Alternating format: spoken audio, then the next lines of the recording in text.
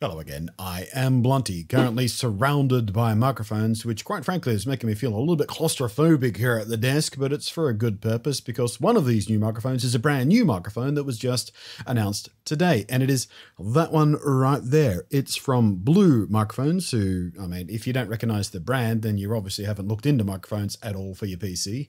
They've been around for a couple of decades now, and they've been consistently doing some of the best, or at least most popular, USB microphones out there for content creators and streamers. I say not necessarily the best, but most popular because there's this thing, which I'm sure you'll recognize. There's a Snowball. It's all right. I never liked it much, and I never really used it for any content after I got it. It was I had better stuff already. But as the years went on, Blue continually sort of released new mics based on sort of consumer feedback and stuff. And then you had the Blue Yeti over here, which was widely regarded as one of the better, if not the best, USB microphone option out there. When it came to something of this functionality in this price bracket, I kind of preferred this, which is the Razer Siren Pro. Between the two, they are very, very, very similar microphones in many respects, but I just like the design and the usability, and it's got a little screen on there, which makes usability a little bit better than. But point is, the Blue Yeti was extremely popular for a very good reason. It was a very well priced, very powerful, very good sounding USB microphone. Then they brought out this, which is the Blue Yeti Nano, which is very similar to this in many ways, just with some extra features stripped off. It had fewer pickup patterns, for example, because most people who buy microphones like this are just doing this sort of stuff, content creation at their desk. They don't need extra pickup patterns. They don't need back and front. They don't need the stereo. They just need a couple of basic pickup patterns to get the job done at the desk to make things really, really nice. And that's what I liked about the Nano. Now, a little while back, I personally switched from using this microphone, the Razer Siren Pro, for doing a lot of voiceover stuff and streaming and things like that, to this Sennheiser microphone here, which is one of those little handheld mics. I use it on the boom stand, and I love this thing. I've got a full video about this thing telling you all about how much I love it. It is extremely powerful and extremely flexible, and it also comes with a cable you can plug directly into your phone, which I use when I'm sort of out at events and conventions and stuff like that, doing handheld stuff. I record to my phone, sync it up later. It's wonderful. But now coming back to the subject of this video, this one, the Blue Yeti X, or possibly Blue Yeti 10. I don't know whether they're doing an Apple thing with the X. Is it X or is it 10? Is it Roman numeral or is it letter? Who knows? I haven't seen any like video material where they have a voiceover for it or something. I've just been sent the microphone and a little 2-page PDF just spruiking about the new features and stuff. What do you reckon? X or 10? Probably makes sense to be X, right? So Blue say the Yeti X has been a refinement, an evolution of all the feedback they've gotten over the years from the other Yeti product lines, these two guys here, because they have been very, very popular, again, with streamers and content creators and the like. You'll see them all the time. I usually try and hide my microphone off camera, just outside of frame, because it's distracting, both for me and for you, I feel like. But, a lot of streamers have this thing where they just put the microphone in front of their face. It drives me insane. They give you this little cheat sheet when you unpack the microphone, and I just wanted to point out there's one little diagram down the bottom here that I love. It's pointing out that it's a side address microphone. You see streamers all the time. Look for it. That do use the Yeti microphone, but they've got it sort of pointed directly at them like this because they think it's like a handheld microphone, and that's why it sounds like crap. But no, it's a front address microphone. The sound goes in that way. So if you're talking into the microphone that way, you're doing a dumb. It's the same thing with this one, same thing with this one, and of course this one's a handheld mic, so that's end-on address as well. But look for it. Look for your favorite streamers and stuff, and find out who are the idiots who are talking end-on to these microphones, because they didn't bother reading the little cheat sheets that's in there. I'll start off with a couple of the more obvious thing on the front of the microphone, where the dial is for changing the sort of volume and gain and headphone volume, because there is a headphone output on this as well, so it can act as a USB sound card basically, which is convenient sometimes. But that has a little row of LEDs around it, which I don't love. I love visual feedback like that. It's really clear and easy to see. If you're in the dark, if you haven't got sort of bright lighting, if you've got sort of subdued lighting and things, it's really, really easy to see where you're setting that level at. The issue I have with it is it also has a VU meter, so it dances up and down as you talk. So at a glance, without having to look at your recording software or whatnot, which usually has a VU meter of its own, whether or not you're peaking and how your levels are doing, which is nice and convenient. trouble is when you've got the microphone in front of your face, maybe you're playing a game or something because you're a game streamer, having lights dance constantly is a little bit distracting for me. I would love to be able to turn that off, but you can't. There is software to control the color of the various LEDs on this thing, so you can change the, you know, what color it is for the good, what color it is for the sort of, oh, look out, you're about to peak, and what color it is for, oh no, you're peaking. You can completely customize all those colors and things. You can customize the color of the ring around the knob for whether or not the microphone is on, whether or not it's muted. You can make it flash if it's muted to be more eye-catching. It's got all these lovely customization features, but without the ability to just turn it off. It is a software thing, so hopefully among the feedback to listen to for this microphone is updating the software to let me turn the VU metering off, because it is catastrophically distracting for me, just having those lights dance in the corner of my eye. I hate it. I hate it. They have a new 4-capsule design in this thing, which allows for several different pickup pattern modes. Again, most people are just going to use it on the front-facing pattern mode because most people are going to do exactly this, because this is what they market the microphone to, streamers and content creators and musicians and stuff. But if you do want stereo, if you do want front and back, or if you do want sort of omnidirectional, depending on what you're doing, maybe you're a musician or something like that, or depends on what you're recording and where you're recording it, it's nice to have those pickup patterns. But yeah, quite frankly, most of us are just going to use the cardioid, the front-facing address, cardioid one, to avoid getting extra room noise and stuff coming through the recording. So far everything's been really nice. It's got a lovely new design, as opposed to, I never really loved the design of this lozenge thing. It's kind of hideous and ugly. The Nano had a lovely, nice, sort of more clean, more stylized design, and they brought that sort of design language across to the X now as well. And I've got it on a microphone boom arm right now, but of course it does come with a stand, and I'll show you some press shots of they sent along with the stand, because I took this off immediately, because you should too. If you're buying one of these microphones and you're just using the desk stand, it's a really bad idea. It's nice to have it, sure, but it's kind of a bad idea because vibrations just travel up through this thing. I mean, it's got a nice weighty, heavy bass and a soft pad and everything, and one of the knobs just fell off onto the ground there somewhere. I'll take the other one off so that doesn't happen again. But it's a really, really nice stand. It's very solid and heavy and things. But yeah, just having this on the desk, especially if you're a game streamer where your keyboard and mouse are also on the desk. So anytime you hit the desk, all the vibrations go straight up through this into the microphone. You get this sort of booming, clicky. It's just terrible. Get yourself a microphone, boom arm of some description. Get it off your desk. But yeah, it does come with a stand just in case you like it.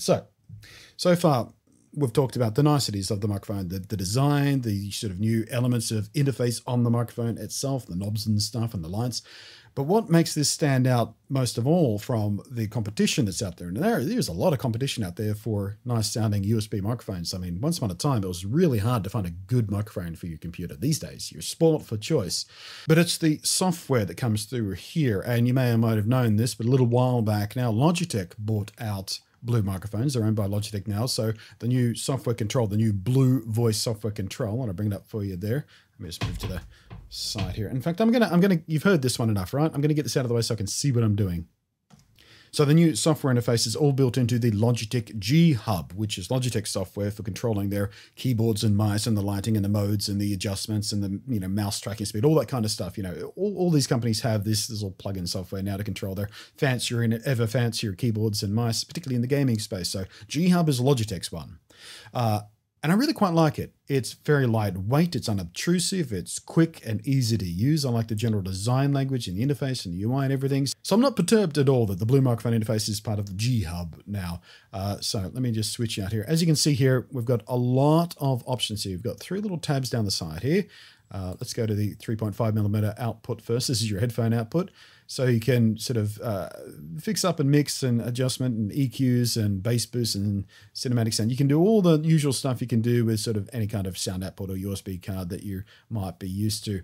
I don't think many people actually use the output of their microphone to go straight to the headphones, because it just makes life a little trickier when you're doing certain things, especially for streaming through OBS and stuff like that. But it's here if you need it, and there's a lot of control here. Here's the lighting options I was talking about before. So you can change the color of the microphone being live or muted. Let's go, when we're muted, I want it to be, I don't know, pale blue. No, red makes more sense.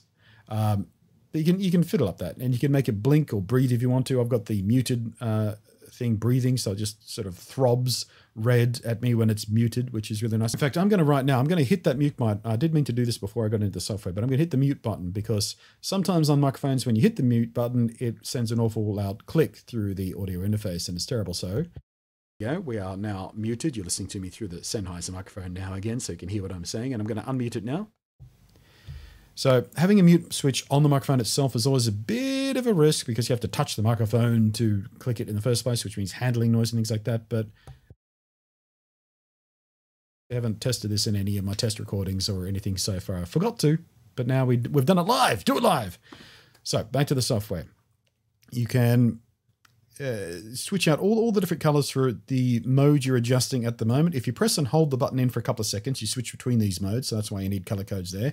So you can adjust the gain of the microphone and headphone and direct monitoring all separately. And again, you can go ahead and make it breathe or fixed and things like that. So now here's what I was talking about before, the metering pattern. This you can fix out. This is green by default, as you would normally expect a VU thing to be green, but I'm kind of liking purple recently, so I changed it to purple. Hopefully, I was hoping the purple lights would be less distracting than bright green lights because it's a less bright color, but no, they're still pretty distracting. So anyway, I would love to be able to just turn this off, just blank it out somehow. But no, you can change the hue, you can change the sort of brightness, but you can't. I can't choose black basically. I would love to be able to turn this off. I would love to be able to turn off the normal metering, but have the high and peak. So the only time it ever flashes would be when I'm in danger zone of peaking out. I would love to be able to turn the normal dancing lights off. If you're listening, anyone from Blue, I've said it 7 or 8 times now. I want to turn this off because it's really distracting. Don't know how this didn't come up in your testing, what kind of people you're testing this with, what kind of eyes they have, but mine are sensitive to motion as normal human eyes are, and flashing motion lights are distracting. Anyway, this is the powerhouse right here. This is where you get all your control, and this is why I like this microphone and why I think I will actually switch out to this microphone for my desktop and streaming needs. Because as you've been hearing, I've been doing the comparison surely all the way through the video of the Sennheiser versus the Blue Yeti X. Near enough as makes no difference. They both sound excellent. There are some character differences between them, as there is with most different kind of microphones and pickups and things like that. But I think you'll agree the Blue Yeti X is sounding superb. So the reason I like this though is, unlike the Sennheiser, which every different app I use that with, I mean, it's usually just OBS, but every time I use it in some other situation, I have to make any adjustments I need separately. With this, because it all runs through a base software and you've got this much control here, any setup you do here as regards to the sound quality, the high pass, the noise reduction, the gates, the compressors, the de-essers, the limiters, and it's all here, by the way. I kind of really glossed over that when I opened up the software here, but this is incredibly powerful stuff. And it's not just sort of basic stuff. If we click here, you can go all the way in. You can change your attack and threshold and release and hysterics and ratio and gain, and it's just incredibly powerful. It looks really simple, and if you don't know what any of these terms mean, just trust me, it's an incredibly powerful thing to be able to do this just across the board. So whatever you're using your mic with, whether it be OBS or Discord or in-game chat or anything, having this kind of power with all these different kinds of filters and limiters and compressors and stuff like that is incredibly useful for getting the absolute best sound possible, for eliminating background noise, for only picking up your voice when you're actually speaking instead of sort of rustling bits of paper or clicking your mouse or something. And of course, you've got voice EQ and things like this. Now, the other thing I love about this is there's a whole bunch of presets here, and you can also set custom presets. So you can fine tune all of this how you like it for several different modes if you like, and have it all ready to go at a single click there. It is remarkably powerful in such a beautiful, simple, elegant interface. Now, this is what I like about this software in particular, as opposed to a lot of other software where, you know, a lot of other microphone has software that you know, has some of this stuff, usually EQ, not normally things like, I mean, they've normally got noise reduction, but DSs, compressors, and limiters, and expander gates, that's normally not in most microphones you get. You can do that in software and OBS and things like that, but having it here, again, incredibly powerful. This is what I like though. Microphone test. You can actually record a sample right here and have it play back on a loop while you fiddle with all of your different adjustments. So instead of having to make a change to the settings, do a recording, listen to the recording and decide, oh, okay, maybe a little bit too aggressive on the gate there, make it a change, do another recording. You can just make a base recording, which it does without any of the filters applied, and applies the filters after the fact, and just let it play through again and again and again as you fiddle live. So you can really zero in on exactly the kind of sound and effects that you want. It is such a simple idea. And I don't know why I haven't thought of doing this before. I don't know why it's not in every piece of audio software, but it's incredibly useful for setting this thing up and making it sound exactly how you like. Let's do a test recording, and I'll show you what I mean. Let me. What am I going to read? I'll read a bit of blurb off their press release they sent me. So here we go. We're excited to introduce the Yeti X with Blue voice technology and continue the evolution of our renowned lineup of USB microphones. Okay, so what I'm going to do now is play that back and show you some of these built-in presets here, some of which you'll never want to use, some of which you may want to use if you're doing sort of special kinds of content and you want to emulate a radio voice or something. But some is just a nice base level to start your own custom adjustments for. So let me show you. We're excited to introduce the Yeti X with Blue voice technology and continue the evolution of our renowned lineup of USB microphones. We're excited to introduce the Yeti X with Blue voice technology and continue the evolution of our renowned lineup of USB microphones. We're excited to introduce the Yeti X with Blue voice technology and continue the evolution of our renowned lineup of USB microphones. We're excited to introduce the Yeti X with Blue voice technology and continue the evolution of our renowned lineup of USB microphones. We're excited to introduce the Yeti X with Blue voice technology and continue the evolution of our renowned lineup of USB microphones. We're excited to introduce the Yeti X with Blue voice technology and continue the evolution of our renowned lineup of USB microphones. So if you are looking for an upgrade path to the microphone you currently use, which, you know, odds are it probably is a Blue Yeti or something like that, then yeah, I think I can strongly recommend the Blue Yeti X as a powerful upgrade path for those of you who want to take a little more control over what you're doing. What do you reckon? I think I've talked for long enough for you to be able to get a pretty good idea about how this thing sounds. So I'm going to sign off now with a little bit of proximity effect, leaning in so I'm out of focus, but really close to the microphone. And I guess I should also yell because I've got a limiter on here as well, so hopefully we don't peak out. But that's kind of the whole point of the expanders and gates and compressors and stuff like that. So no matter how much, where your volume is at, you come through kind of consistently. I don't know what that was. What a weird way to end a video.